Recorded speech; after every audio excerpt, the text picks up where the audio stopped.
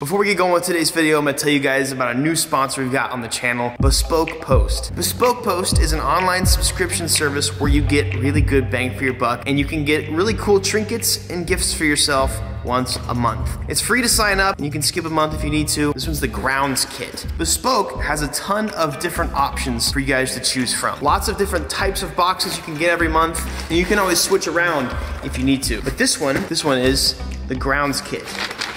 One of the insanely many options you can get from them, which by the way, every single box has at least $70 worth of items in it for 45 bucks. We've got this guy. For my outdoorsy people, these reties can come hella in handy. Oh, this is cool. This guy was placed in there. It's made to hold gear if you're at camp. Another outdoorsy thing. I know this guy could come in useful. I need this for the garage. I'm using this for the garage for sure. If the outdoorsy stuff doesn't tickle your fancy, there's tons of stuff to choose from. You can go to my link, go to Bespoke Post, and you can take a quiz based on things that you like and don't like, and they'll pick out a package for you. Don't worry, if you don't like the one they pick for you, you can choose through different ones. There's literally tons of things. There's smoking and drinking tools, there's craft stuff, there's stuff for whiskey, there's stuff for everybody. Use the link that I've got for you in the top of the description, go do some browsing, take the quiz. I've also got a promo code for you guys to use to save a little bit of money. Go check out Bespoke Post and see what fits you. Get yourself a little gift every month, check out Bespoke Post. Thank you for sponsoring. Let's go on to the video. I was gonna pull the RB today, but while I was inside doing some editing and work yesterday, I got an email saying all of my Evo 3 parts are ready. I've been kind of like planning this and I've been waiting for these parts for actually like months now. Finally pulled the trigger, got the parts, and we're gonna go pick it up today. Here pretty soon, at the same time we're building this motor, we're gonna be, oh, my Evo 3's in my garage. We're gonna be giving the Evo 3 some power. By the way, the house is almost done. This is the color of it, and I'm really excited about it. They still gotta do the downspouts and gutters and stuff, but I haven't driven the, ooh, it's dirty. It's finally sunny for the first time in about 2 or 3 weeks, so I'm gonna get dusty old AMG out. We're gonna take a road trip. You look so cute all tucked away in here. Later, house.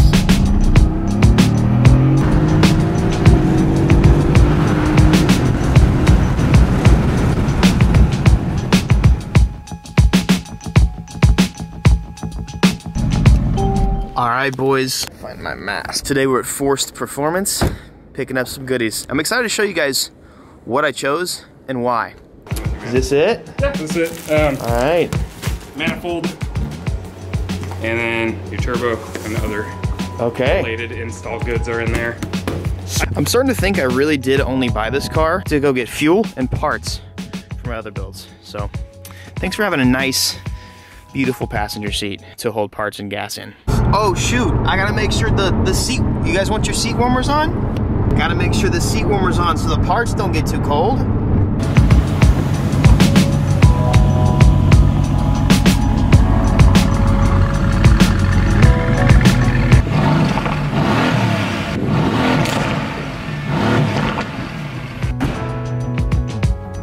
Yes, sir. It's a nice pressure getter.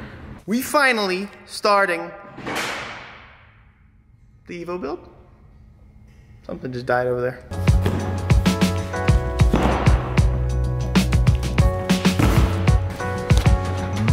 Let's get you out of here.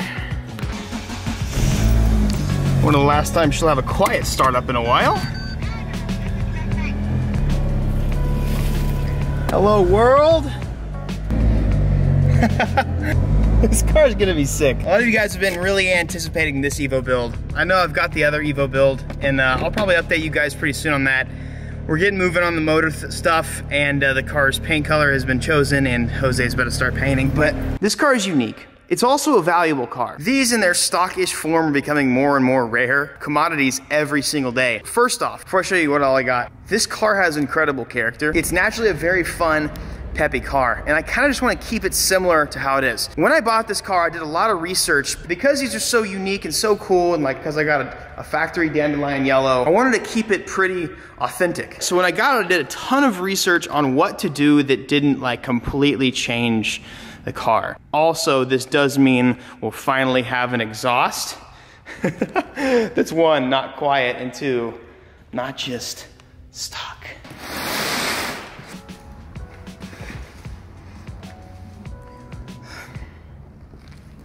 Ow. I've also got some more suspension components. What are we doing here with this? This is not, there we go. I've got some more suspension components, like I said, to dial in the rear fitment. It's hard to get stuff to fit on these cars. Got some camber and tow arms for this thing, so we'll be able to dial that in pretty soon, but here we go. Let me show you guys what I got. I am obviously genuinely excited to show you.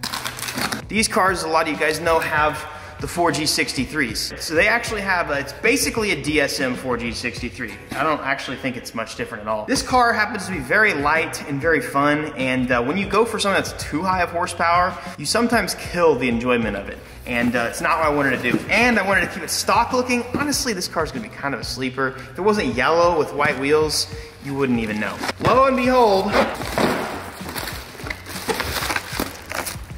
here we go. A lot of people say that it's good to do like the Evo 9 turbo upgrade for these cars. No, horrible idea. The Evo 9 turbo upgrade does not actually work on Evo 3. It does, but it's dumb. I looked into that and I found out that it basically didn't work. Plus Evo 9 turbos are so literally so stupid expensive now. Like, what the dude? After doing lots of research and with some help from the early Evo guys, I found literally the most perfect turbo and the perfect combo for this car ever. We're gonna pop a squat right here.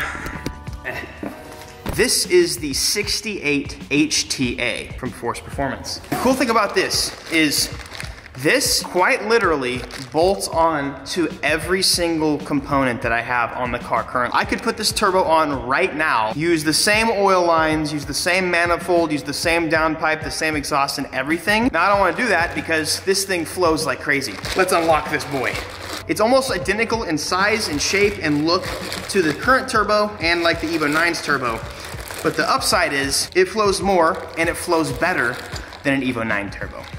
This little guy is capable of about 450, probably up to 500, but 500 would be like max boosties. This little bitty boy is gonna get us to probably 400, 450. I've got a fuel system from Deechworks as well that I've had sitting around for a while. I'm really excited to finally get to go on this. We're gonna be running E85. I've also got an ECU coming. This guy's cool.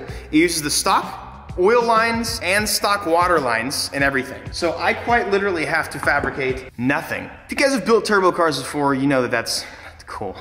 That's nice. One of the biggest reasons why my Lexus is taking so long is because everything on that has to be fabricated, like everything. And I had to get a custom harness, relocate the ECU and everything. So because of this is simple and I'm so psyched about it. So this turbo was made for the DSMs, but because don't ever call this car a DSM again and disrespect it like that, but it's basically a DSM. So this bolts right on and spools right up. That was cringe. Now, this car is old. It's really it's not crusty or anything. I don't import crusty cars, okay? I look at the inspection sheets and make sure that it's not a hunk of crap. Stop importing hunks of crap. Leave them over there. I got a stock, basically a manifold upgrade. As cool as like ceramic coated octopus looking manifolds are, cast is kind of the way to go. This is also a Force Performance thing. See, it says FP right there. You guys might know Force Performance. They do a lot of stuff in the Evo DSM Subaru world. They're big with four bangers, but they do stuff everywhere. Probably gonna be running a huge Force Performance on my Evo 8. This is a stock replacement, but something that flows better than the stock exhaust manifold. The stock manifold, it's fine. I'm sure it's fine, but it's prone to cracking, and it's probably rusty and nasty, and it wouldn't hurt to replace it anyways. This is not much more on top of the cost of the turbo, so it's 100% worth it. Along with that, might be in the turbo box. Maybe it's in the turbo box. There we go.